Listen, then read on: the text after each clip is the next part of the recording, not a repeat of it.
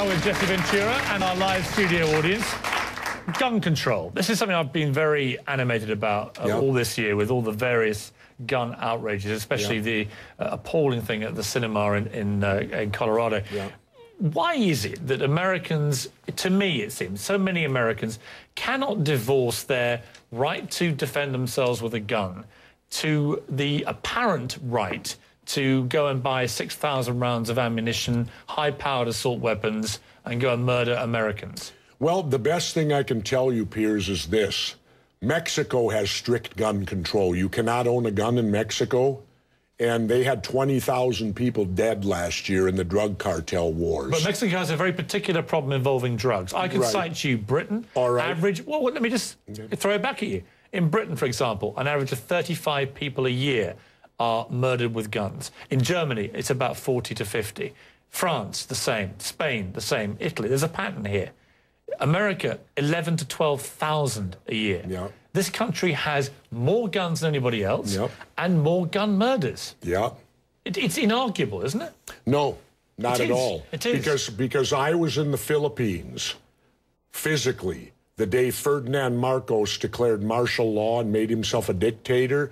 And the first thing that dictator did, he gave the people of the Philippines 2 weeks to turn in all their guns or it was the death penalty. Now, why would a dictator do that? Why would he make his #1 priority when he took over as dictator to disarm the public? The Second Amendment is there, and it was put in there not for hunting and fishing like they like to say, because back when they did it, if you didn't hunt or fish, you didn't eat. It was put in there so the citizens would have the ability, if their government became oppressive, they could defend themselves against oppressive government. And I think that overrules all the gun deaths, because let's remember something. A gun is simply a tool. I have a gun safe at home, and I've never come home and heard those guns going off on their own. People kill people. All right, how many people here die because of car accidents of drunk driving? Do we go to the Ford Motor Company and tell them stop making these automobiles because people get drunk and kill people in cars? It's a facile argument.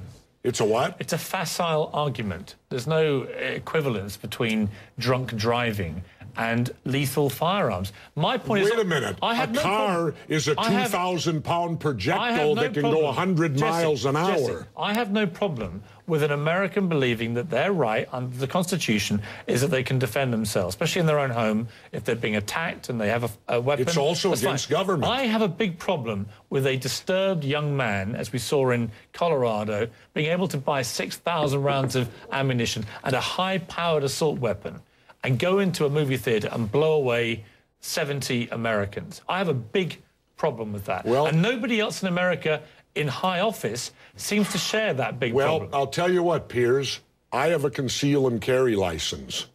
Had I been in there, I would have taken this guy out before he could have killed that many people. Well, I think that, again... But because, let's remember, police can't stop crimes. Police show up after they're over. Remember that. So when you talk about me not being able... If there would have been a legitimate conceal and carry in that theater, quite possibly they could have taken this guy out and saved people's lives. Or you could have had the gunfight at the OK Corral in there and lost even more lives, couldn't you? That's what could happen. Anyway, let's take a break. What roll of the dice would you like? You'd prefer to be unarmed?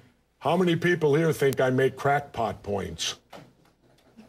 Yeah? 1. How many think I make sensible points? You're in a minority, my good friend. You're in the minority. I said you made some sensible points. Let's go to another audience question from Jared Grossman.